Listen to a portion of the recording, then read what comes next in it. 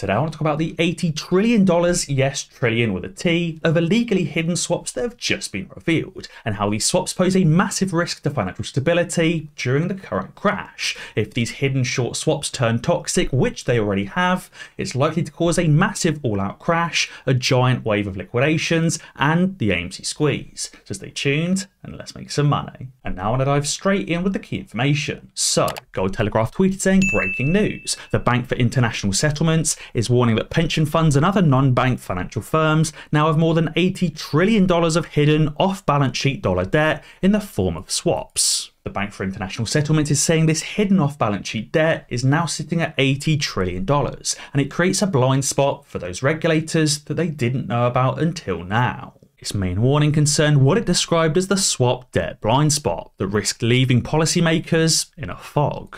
It says the $80 trillion plus hidden debt estimates exceeds the stock of dollar treasury bills, repo and commercial paper combined. And as Jan-Jack tweeted, he said that's the dark room in which unsettled synthetic shares and FTDs in AMC and GameStop and other such assets are packaged into swaps as liabilities to hide them away from the public and the regulators. He said $80 trillion of debts held by banks, brokers, hedge funds and other financial firms. Now, I do think it's important to make it clear that it's not $80 trillion exactly of AMC synthetic shares. That would obviously mean there's 1 or 2 trillion synthetic shares, which I don't think is the case. However, I do think, say, the float is sold 10 times over, which is 5 billion synthetic shares, at a rate of $40 per share is around $200 billion of AMC synthetics. But on top of that 200 billion in AMC synthetics, you've got another 200 billion in GameStop synthetics and many, many more billions in other synthetic shares created across the entire market. Now you've also got other forms of swaps like interest rate swaps and FX swaps as well, and the total of all of these swaps is $80 trillion. A large portion of this 80 trillion is going to be short swaps on equities or short swaps on stocks, but don't forget there's also other kind of swaps like FX and interest rate swaps as well. But Jan-Jack is absolutely correct in saying this $80 trillion is the total value of AMC FTDs and AMC total return swaps and other total return swaps and FTDs that have been hidden. Now, these hidden swaps haven't disappeared completely, they are still there, and these hedge funds still have to meet their margin requirements. They haven't disappeared, they're just simply hidden from the public view. And as Hang Loose tweeted, he said the big news of today is the BIS is reporting $80 trillion in debt being hidden in off-balance sheet data. And he said the same BIS will be implementing its next round of Basil III capital requirements on the 1st of January 2023. He said in September of 2022 we saw Phase 6 coming into effect on derivatives trading, but that's smaller potatoes. And he said now we're moving towards the head honcho final boss of leverage and capital requirements on global systemically important banks, Basil III and Basil IV. You may remember this screenshot that says on the 1st of January 2023, it says regulatory initial margin requirements apply under US prudential regulations for covered swap entities with material swaps exposure exceeding $8 billion. This is those Basil III and Basil IV requirements, not just for entities with $8 billion in normal long or short positions or $8 billion in derivatives positions, but $8 billion in swap positions as well. And on top of that, you may also remember that on December 5th, there's the expiration of extension of CFTC no action relief to entities submitting swaps for clearing by derivatives clearing organizations, DCOs, operating under CFTC exemptive orders or CFTC staff no action reliefs. And also, now that we know that Moomoo does not facilitate payment for order flow, Moomoo is currently having their biggest ever giveaway for the Christmas season. Moomoo is currently giving away 20 free stocks worth up to $2,000 each, a whopping total of up to $40,000, plus a chance to win $60,000 in their holiday magic sweepstakes. So obviously be sure to sign up to Moomoo right now using the link in the description below. Now, Biggums has done a great job explaining what that actually means. He said, let me explain this. When the contracts that are currently grandfathered in actually expire, aka those call and those put options and those married and divorced puts actually expire, it means a new contract will be made with an actual deposit. But on top of that, a third party will watch the agreement and the deposit, basically meaning there's no more married and divorced puts, or specifically, these married and divorced puts are now much harder to hide.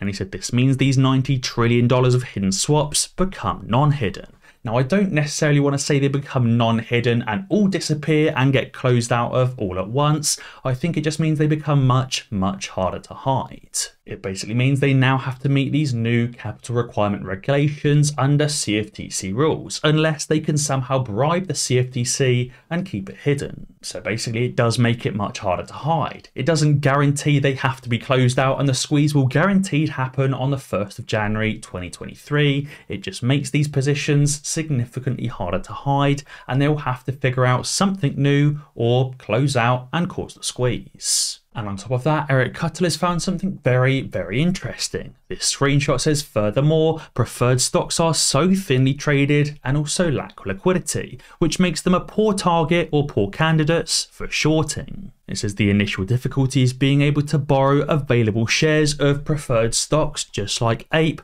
that traders want to sell short. So even though it makes no sense for these hedge funds to short preferred stocks like APE due to the thinly traded nature of them, they've somehow still made APE the most shorted stock in the entire market. This is obviously that Yahoo table of the most shorted stocks in the entire market, where APE ranks number 1, even though it supposedly makes 0 sense to short preferred stocks. Not only is APE the most heavily shorted stock, they also racked up a whopping 43 million FTDs on the first day of release, and have consistently racked up millions of FTDs every single day. But as Cornelius tweeted, he said they don't short it because it makes sense. They don't short it because they want to. They short it because they have to. He said they can't let the APE price come up, or they all have to close out of all of their short positions. He said when APE runs, AMC, GameStop and all of the other meme stocks will run as well, and they'll have to start closing short positions across the board.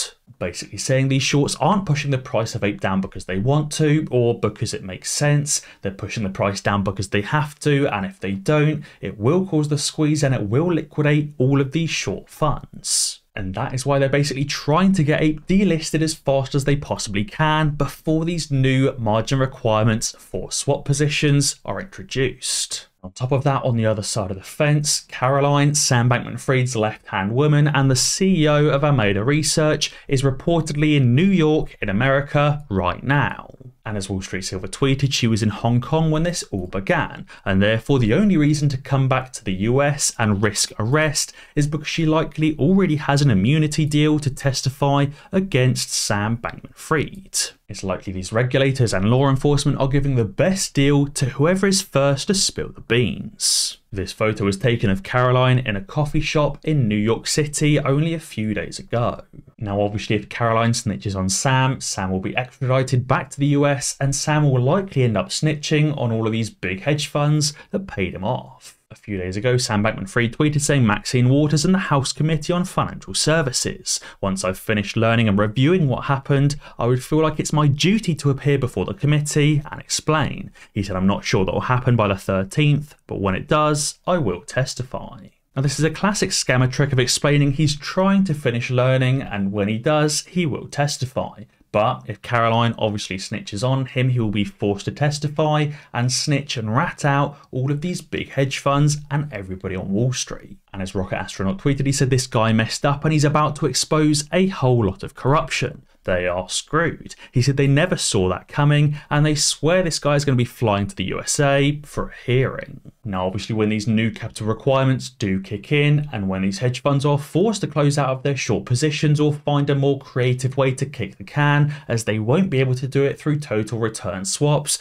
it will cause a further crash in the market. On top of that, I am certain the bottom of the market has not yet been seen, as Unusual Whale's tweet is saying the S&P 500 hasn't bottomed before a recession has ended since World War II. At the moment, the US isn't yet admitting to a recession. The UK and the rest of Europe is admitting that we are already in a recession. Therefore, while the market is continuing to fall, the market won't bottom out until the recession is finished. Therefore, it's likely we still have a lot further to go in the S&P 500. It's likely going to fall below 300 points, potentially even lower, and potentially below those 2020 lows. And obviously when the S&P 500 falls another 10 or 20%, that will cause many of these hedge funds to fail these new increased margin requirements. And as I've said, when that happens, they will be forced to sell off their stocks and they will be forced to close out of their short positions. Now you may say, Tom, you've been saying this for ages. Why hasn't the market crashed yet? And why haven't these hedge funds yet been forced to close? Well, obviously, as you saw from Michael Burry in The Big Short, it doesn't happen overnight. It doesn't take 2 or 3 days. This stuff obviously takes some time. As Michael Burry said, he may have been early, but he wasn't wrong. And therefore, I know that right now we are not wrong, because the S&P 500 has never bottomed before a recession since World War II. Therefore, the market clearly still has further to fall. There is clearly going to be more hedge funds being liquidated, and there is clearly going to be more hedge funds that are forced to close out of their shorts. But guys, be sure to let me know what you think down in the comments below. And as always, guys, be sure to ding that notification bell, because that way you'll be alerted when I upload a new video. Cheers.